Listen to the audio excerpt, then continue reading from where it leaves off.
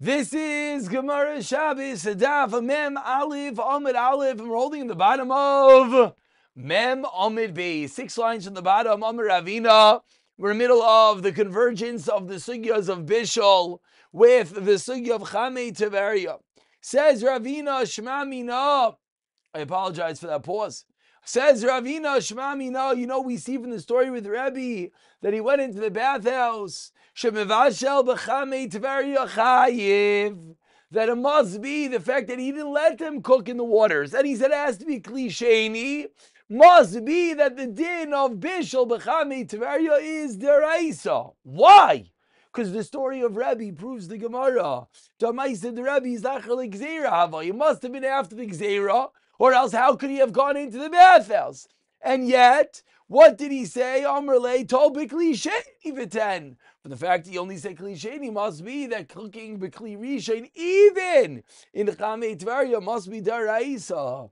Ask the Gemara, Eini, is that true? Of Amar Rav Chiz v'ashel chamei Tiveria b'Shabbos Potter Isser derabanan. Says the Gemara, what does it mean that it's chayev? Nami dikamar makos martis. So we have this at times, even though, of course, makes all the rules confusing because the word chayev usually means deraisa, the word pater usually means derabanan. But there are times that the Gemara takes the liberty to say that no, the chayev that it is only a chayev on a derabanan makos martis tikka level. Continues the Gemara, Amar Azera. Ani chaziti l'Ravavua dishad b'ambati, that he went into a bath, a pool of water, v'lo yadana iloy akar, and I don't know, did he pick up his legs from the ground or not?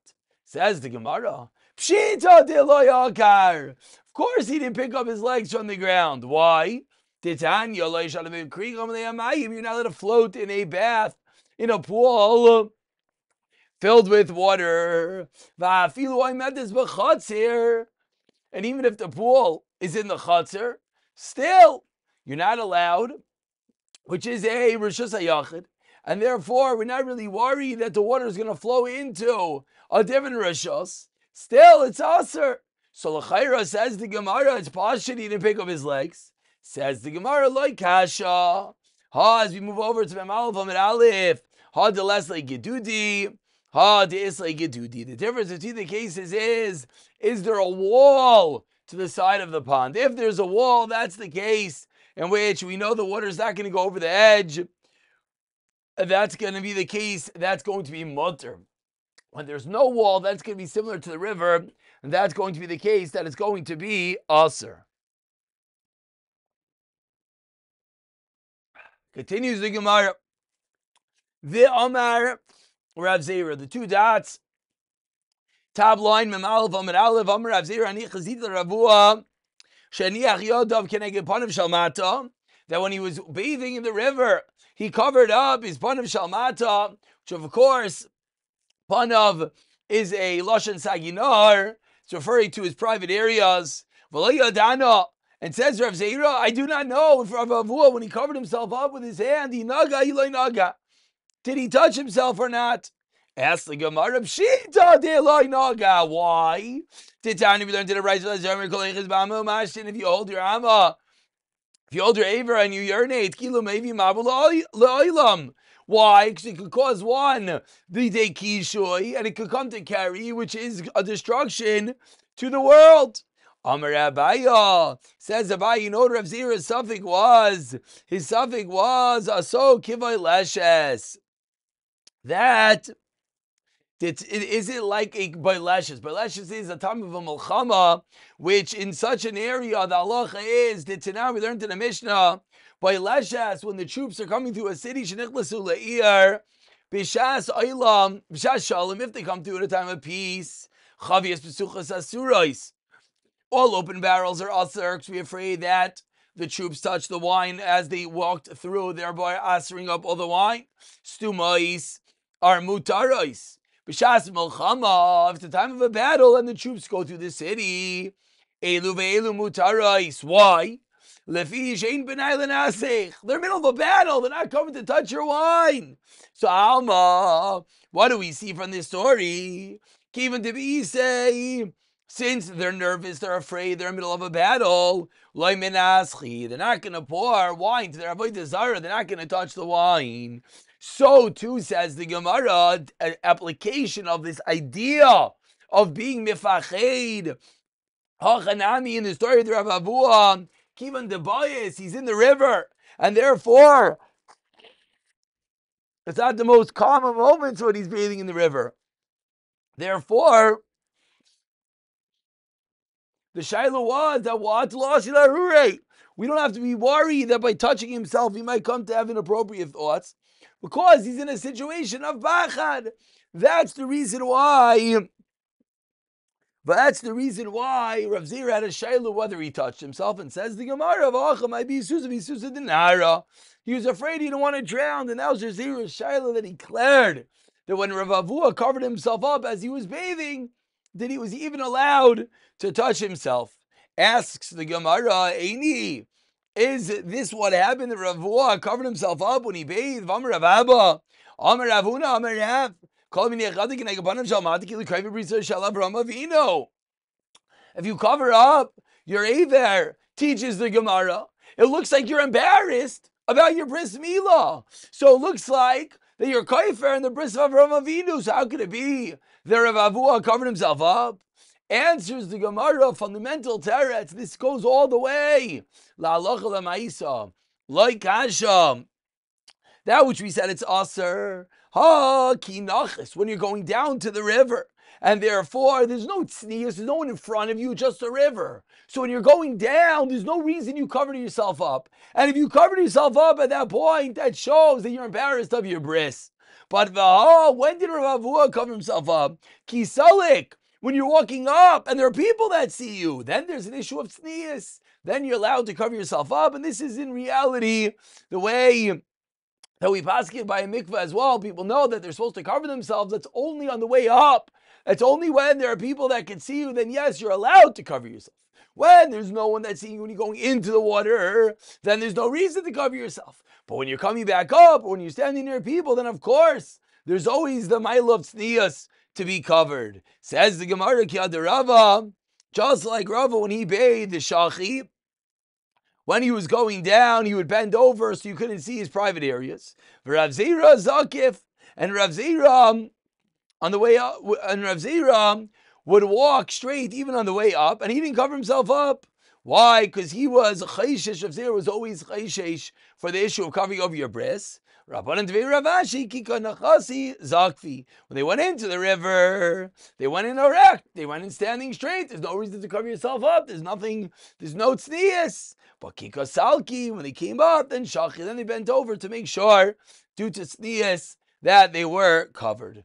Continues the Gemara with another story with Rav Zira, about 12 lines from the white lines. The first one line is Salki v'Shachi. Rav Zira v'kamishtamin with Rav Yehuda.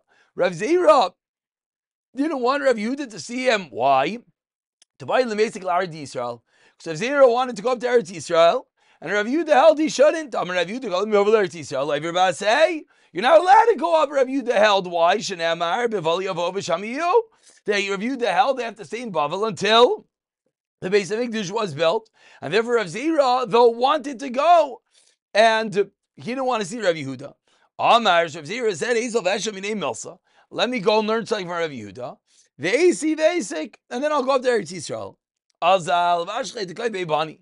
And he found Rav Yehuda was standing in the bathhouse. U't'kamar leil shamei, and Rav Yehuda was telling his attendant, "Haviyu li neser, bring me the neser to scrub my head. Haviyu lo masreik, bring me the comb to comb my hair. Pischu pumaychu v'apich havlei, open up the pipes and increase the steam. Ve'ishu mamaya dveibani, and drink the water, the hot water while they're bathing, even though it was made for bathing." Amar, based on all this, said Rav Zira, El Mole Basi, El Shmaya Davar Zef, I just came for this one thing to hear this, then Dayai, it would be enough. Says the Gemara, Bishlama, Heveyu neser, heveyu masrek. I understand that Rav Yehuda said, give me the soap, give me the comb. Kamash Malan, Rav Zera learned from that statement, always observing, dissecting the words of the Rebbe. Devarim Shachal Mutarim Laimrim B'Lashon Kodesh. You're allowed to say mundane matters in a bathhouse in Hebrew. Pesach Meichel Vapik Havlei Nami, he learned Kiddush Shmuel, Damar Shmuel Havlei Mapik Hevla, that the Hevel increases. Therefore, by inhaling the Hevel, he felt it was good for the health. He told to increase the Hevel so he could breathe it in.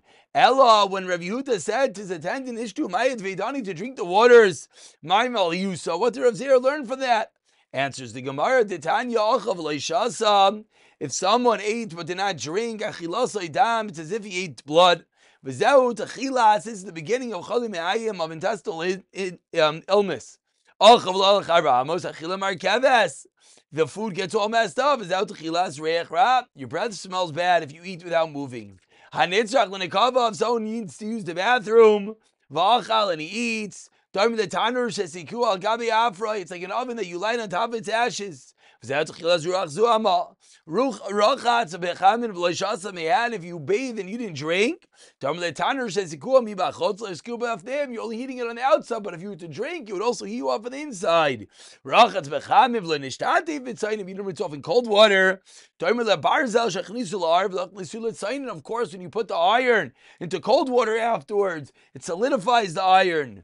If you bathe and you don't rub your body with oils, and these are all the different dinim, the etiquette practices, derech haret, and Rav Zera learned from Rav Yehuda, one of them, to drink while you're bathing in hot water warms you up from the inside and the out. One more short Mishnah, says the Mishnah, Mulyar Hagaruf, a mulyar, which is a type of pot, Hagaruf, that the coals were combed away. Shaisin Eimenu b'Shabbos, you could drink from that hot water on Shabbos. Antichi, however, an antichi pot avobishay grufa ein shaisin. So says the Gemara, what's going on over here? Echidami mulyar garof tana mayim bivnim. What the case is, you have the water inside the pot. Ugacholam ibachotz. But antichi, the reverse, which was aser, Rabba Amar Beit Kiri. Rabba says it's like a base kirayim, that the open area of the oven is split up into two different areas. One has the coals and one has the water. And therefore, even after you remove the coals, you cannot drink from the water.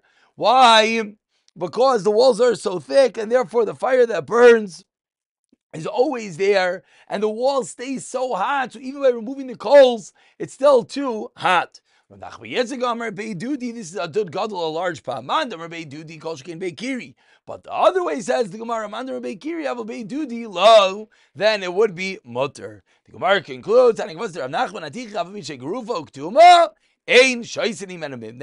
watch and the chushta michamu mux, it's very, very hot, like we just explained. We'll pick up from the Mishnah, B'siyata Dishmaya.